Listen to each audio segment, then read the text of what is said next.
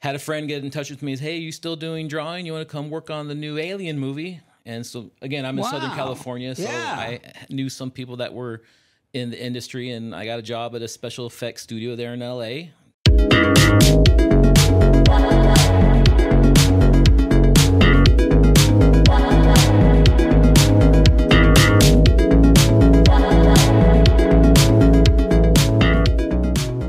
Good afternoon, everybody, and welcome to The Bridge right here on Business Bridge Media, the place where the excellent people of Northwest Arkansas come to hear about the excellent businesses of Northwest Arkansas and all of the goings-on of nonprofits and just individuals that are helping make things a little better for other individuals. Guys, I have a great guest on tap for today. I'm going to introduce you to him in just a few minutes. But first, I want to tell you about all the great things going on over at Sunrise Studios. Carrie Hodges and her team over on Sunrise Studios, I believe that's on Sunset Avenue, right next door in that Harps Shopping Center. Harps is facing Sunset, and just right around on the other side of the building there is Carrie's Sunrise Studios. She's got everything you need for your coffee cups, your souvenirs, your sweatshirts, your team jerseys, all that good stuff. Carrie makes me work shirts and coffee cups and cool things that we like to give some of our guests sometimes whenever we have them, and it's just a great business to know and to trust. Carrie and her husband have been in business for a while. It's family owned and operated. And Carrie, you've never met anyone who cares more about the design for your particular souvenir or shirt or something else. Listen, what I love about Carrie is just this. She understands the pain points of a small business. What I mean by that is, she charges no minimums or enforces no minimums. So like literally, I have a 2-person team here at the Bridge. I can order 2 shirts, and she's going to make those 2 shirts without charging me an extra fee because I only bought 2 shirts. And so what I love about Sunrise Studios is that Carrie's passion for life extends into her passion for her business, and she's going to treat you right. That's Sunrise Studios over on Sunset Avenue. If you can think it, they can ink it. And so put them to the test today. Guys, thanks so much for hanging out and listening to me talk about Carrie and all of the magic over at Sunrise Studios. We have some other sponsors that want to be heard from here on The Bridge, so we'll be back right after a word from our sponsors. Are you confused trying to find affordable health insurance? Don't go at it alone. Blair Beatty understands the options and is an expert at finding coverage that fits your needs and budget.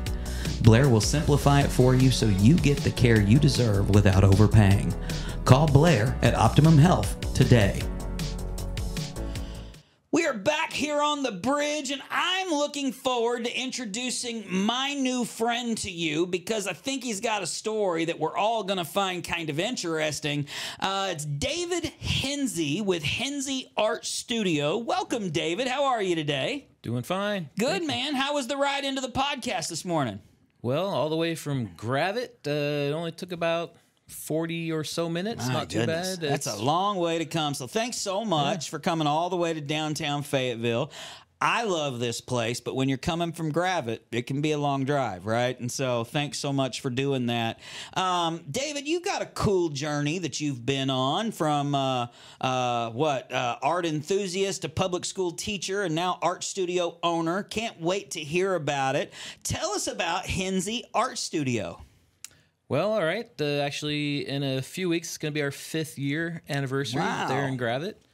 We moved to Northwest Arkansas about 6 years ago before we opened up the studio. 6 years in total. Mm-hmm. And before that, I was in Hong Kong for about 17 years as the art teacher. Okay. So I graduated with a degree in art with an education concentration back in 2002 and moved straight to Hong Kong to be an art/English teacher because I was a native English speaker. Was it the position that took you to Hong Kong, or was it something else? It was the person sitting next to me over here, my wife. The one that doesn't want to be on the camera. One that's not on the camera. Yeah. The secret little arm that pops in and hits she'll be you poking throughout. me in there it is. See, I wasn't lying. So, okay. Well, good deal. So you followed love to Hong Kong. Correct. I only had to go to Harrison, so good job, man. It was only about 7,000 miles from L.A., so not too bad. Love knows no boundaries, right? Yeah. Well, fantastic, man. Tell us about what you did in Hong Kong. Well, I moved there to be to be with my then girlfriend, to date her. But I moved with a degree to be an art teacher, but to get the job, it was easier for me to be an international English speaker teacher. So I taught English and did some art. So at the beginning, I was in the preschools doing mostly phonics and English with a little bit of art lesson involved. After a couple years, I moved up and started doing elementary art in a more of a international school setting, not so much a public school setting. And then after some years of that, moving up to doing junior high art, and then later moving up to doing high school art. So I did more specialized art and design and photography and page layout and high school art stuff. Okay. Wow. Good stuff, man. So was teaching always the dream? No. When I was in junior high, elementary school, I was always drawing in school. I was the student who, during tests, would turn the paper over and just draw pictures. Yeah. And so I was that student where the teacher would have to tell me to finish the test before I could do the drawing. Gotcha. And I always wanted to do superheroes, comic books, animation. During high school, I was developing comic books, superheroes, and after graduating high school, I was putting in my portfolio. I lived in Southern California and LA, kind of the area where a lot of Disney animation is done out there. And so I had a interview with a comic book studio back then, and sent my portfolios into Disney and a couple other animation studios. But I went to school to do my degree in graphic design. That was my first choice.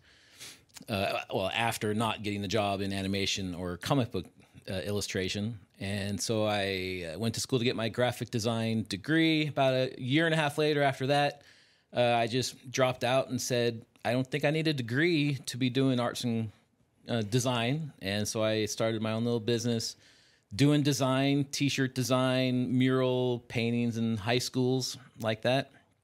And then not long after that, had a friend get in touch with me and say, hey, you still doing drawing? You want to come work on the new Alien movie? And so, again, I'm in Southern California, so I knew some people that were in the industry, and I got a job at a special effects studio there in L.A., working on the fourth Alien movie, Alien Resurrection.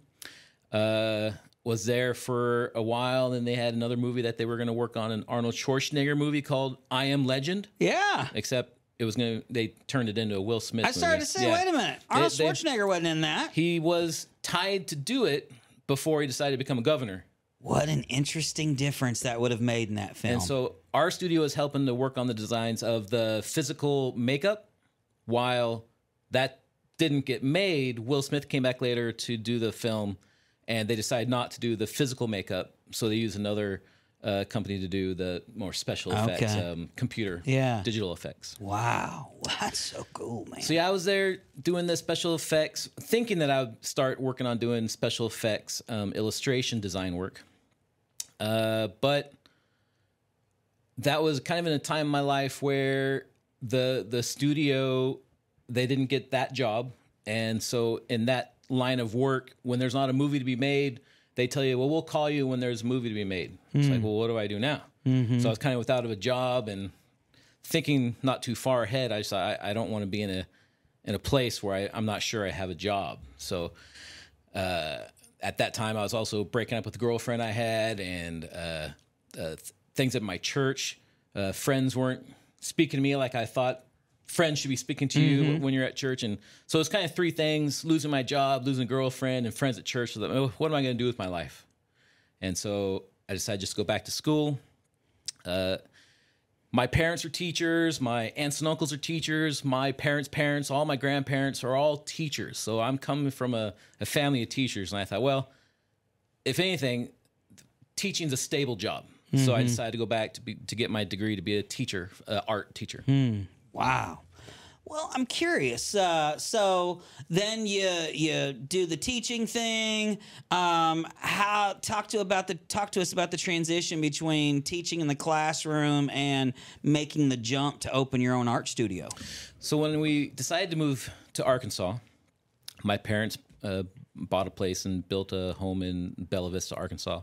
So we moved in with them while we got our feet on the ground and took a couple different interviews at different schools in Northwest Arkansas. And mostly I didn't have a teaching certificate for Missouri, the one place I was looking for across the state line. And while in Hong Kong, I was also doing little arts and craft kits where I went to like a craft fair market in Hong Kong and sat with a little table and sold my arts and crafts. And when moving into Bella Vista, back then they had the Bella Vista Arts and Crafts Festival, but since COVID they've shut that down and they're kind of restarting things. But with the Arts and Crafts Festival, I thought, well, I don't have a teaching job yet. I'll just take all my arts and crafts stuff, go to the fair, see what I can make. And just in like 2 days, made really good money from these arts and crafts. And so that's where I just thought, well, maybe I need to take a break on teaching right now, and I'm just going to work on my arts and crafts. So I'm working in my parents' house in kind of like the basement. I have a family of 4 kids, so it's 6 kids moving into Grandpa and Grandma's house. Wow. So a small little place, and I'm trying to do arts and crafts business in the bottom floor, working off the kitchen table, putting arts and craft kits together.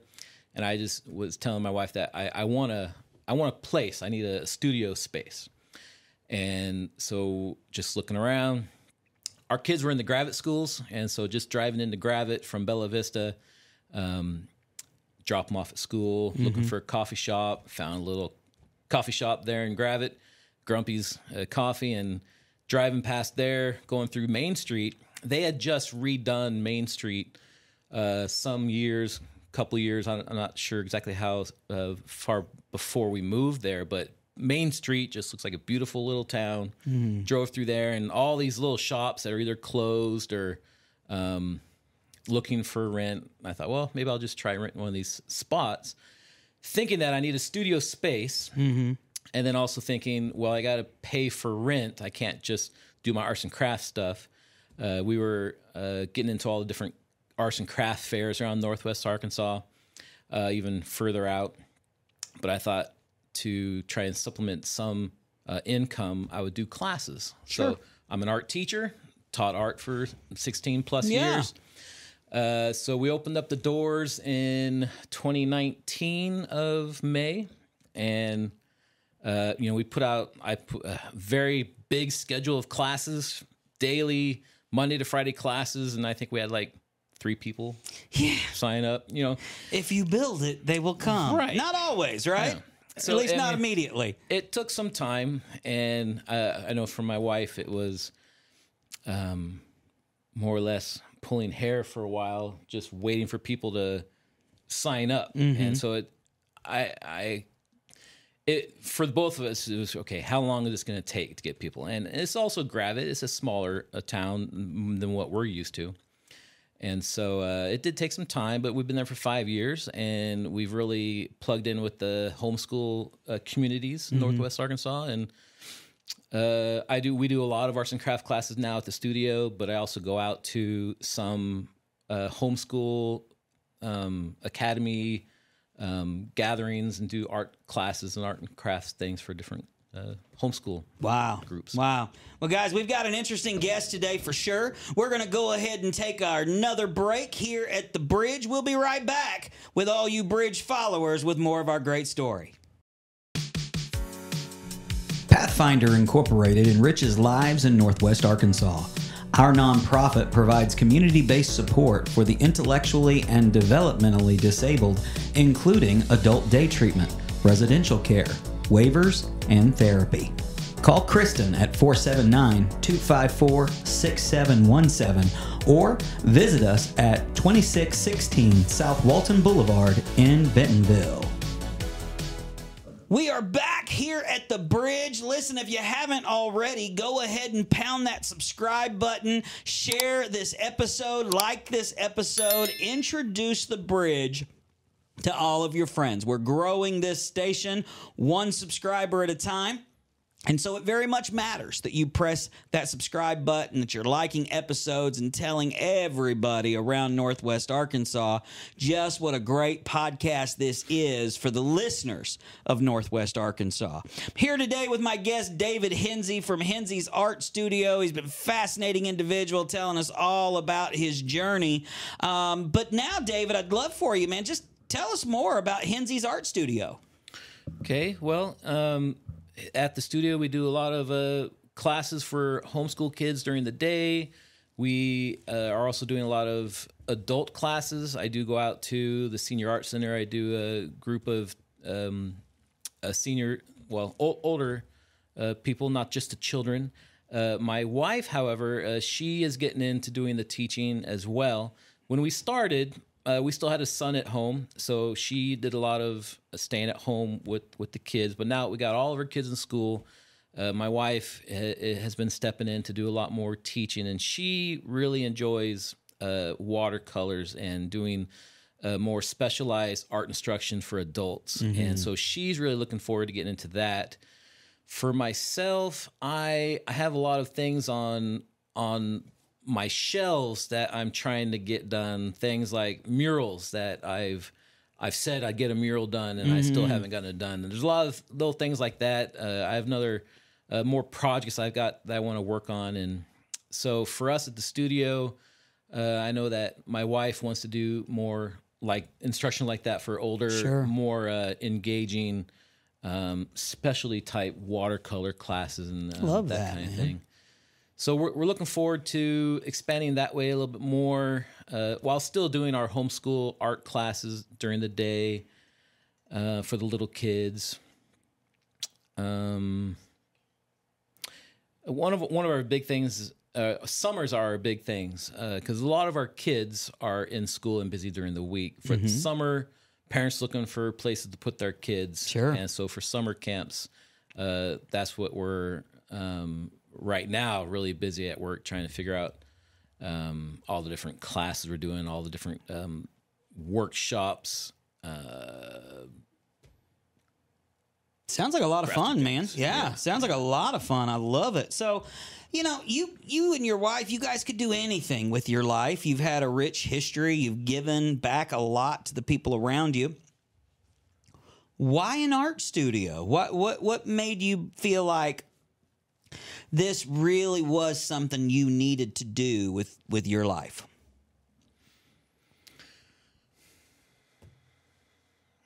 Well, I kind of feel like I answered that in the way of just saying I needed a space. It was more of a practical thing. I needed a space.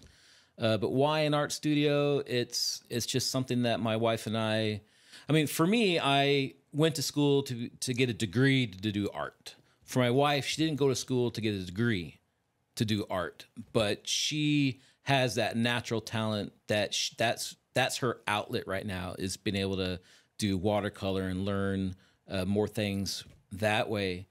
And so for an art studio is why it's all about a space for us to do the things that we love and to share it with the community, the kids, even the adults who are now later in their life where they have time sitting around to learn something new. So it's just all about doing what we love, having a space for doing what we love, and for people to come and to learn that for themselves. It's wonderful. Wonderful. So I know that there have been listeners out there in Bridgeland that is saying, you know what, man, I want to check out this guy's work. I mean, I'm even thinking we have so many white walls in this office. I'd love to get a mural or one of your works up on the wall or something in here. That'd be so cool. If someone out there wants to learn more about Henzie Art Studio, how do they get in touch with you on your socials or on your website?